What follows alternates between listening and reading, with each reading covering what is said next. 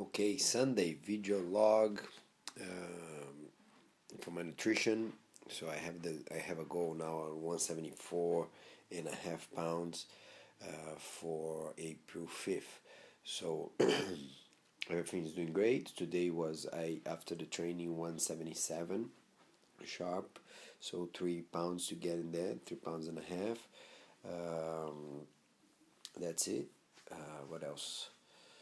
Ate more or less today, so I pretty much I think I could beat the weekend. I'm good. I'm good. I ate a lot of proteins, but I did eat a lot afterwards. So we will check tomorrow morning how's my weight. But I think maybe about around 179 or something. So and then so I start the weekend at 179. I can hit next weekend at one early like 174. So which will be great. And then so I will be in the weight for 1 week prior to the tournament. So that's a great stuff. And then trying to remain in that weight. So that's it. That's it. So eating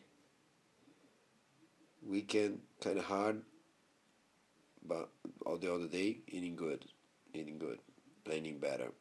A lot of protein shakes, kind of tough. But once you reach that weight, I think then it's easier to maintain and watch what you eat. Go back to the regular food and watch what you eat, and so that's it. Okay.